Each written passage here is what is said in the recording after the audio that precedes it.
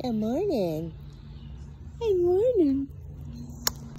3 years ago today, I adopted my precious little Candy from Bishop Animal Shelter. And Iggy was still living at the time, and we had recently put our other dog, Vinny, to sleep. He became very ill and was suffering, so we made the decision to put him to sleep. And for a couple weeks after that, 3 weeks, 4 weeks, Iggy was so depressed, and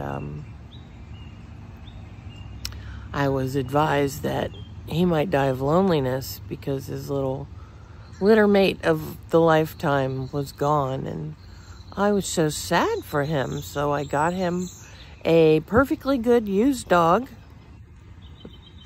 and brought her home, and he hated her.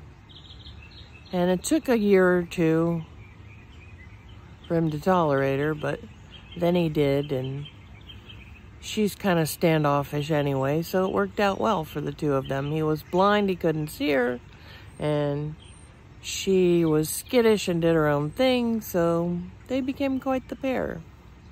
But Iggy has since passed away, and I am left with Candy, who is a one-woman show. She doesn't care too much for other dogs. We dog sat last year for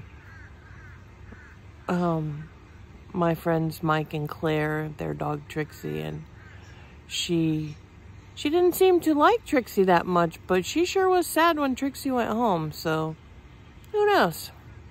Anyway, I have peace and joy from my beautiful little dog, and cheers to us for 3 happy years.